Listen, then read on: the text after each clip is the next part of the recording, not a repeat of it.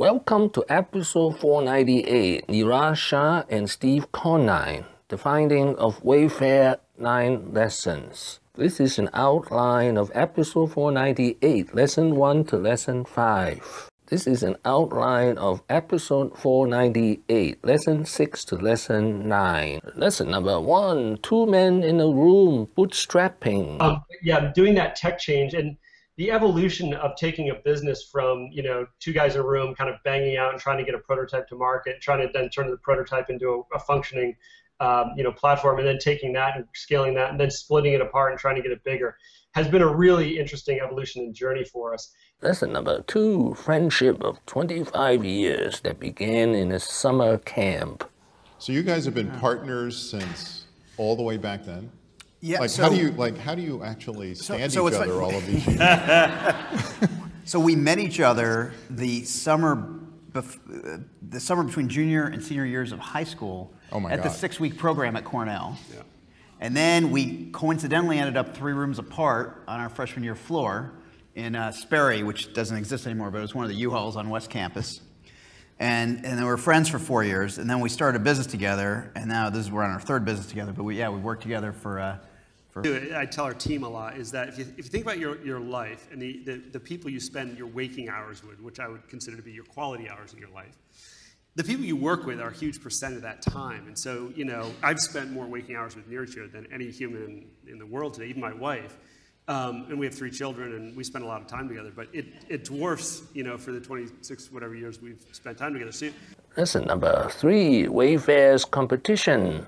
As the world's largest online furniture retailer, its competitors are IKEA, Home Depot, Bed Bath & Beyond, Amazon.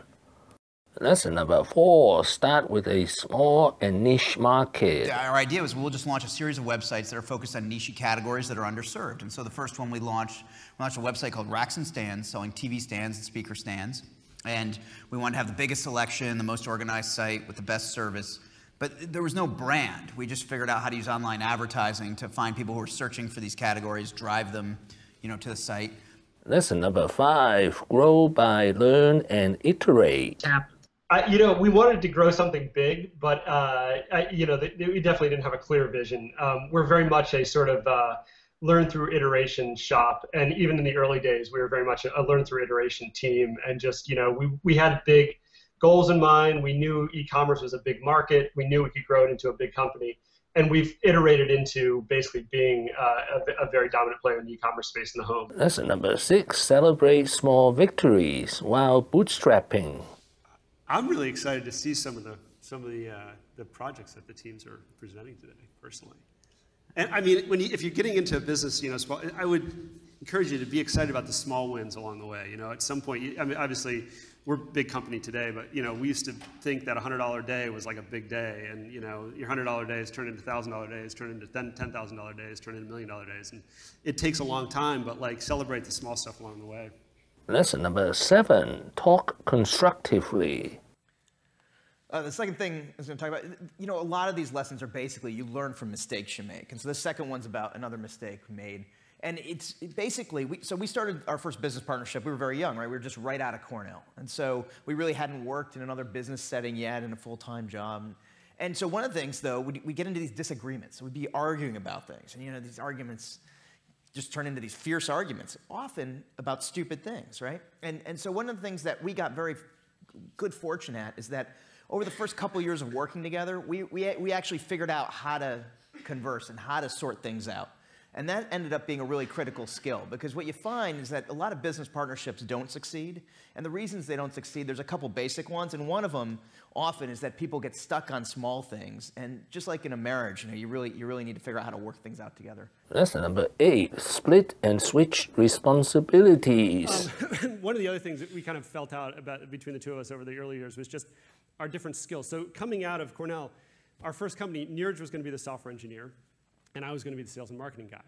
We get into it about a month in, and we realize we have it reversed. That, it turns out Niraj is very industrious, and he's a hard worker, but more on the intellectual stuff. I tend to be more like the problem du jour, physical.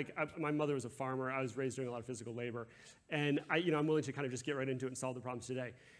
That's number 9. Wayfair exploited only 1% of the world's online home furnishing business. Yeah, so the thing about this business, what I mentioned earlier, you should do something that's fun. Well, this business is, I think, a ton of fun we used to work with. And then the opportunity, despite the fact that we've had some good success, we've grown to be decent sized, we're a $6 billion company, 5-6 billion run rate, growing at around 40%. And the reason that's possible is our end market is minimum 600 billion in North America and Europe, probably more like $1 trillion if you add some of the markets that aren't in the clean 600 billion. So at 6 billion, with the amount of change the internet is having, it's still super early days. Yeah. And we maybe have 1% or less than 1% market share. Thank you for watching. Please subscribe and leave your comments and questions below. Wishing everyone peace and prosperity.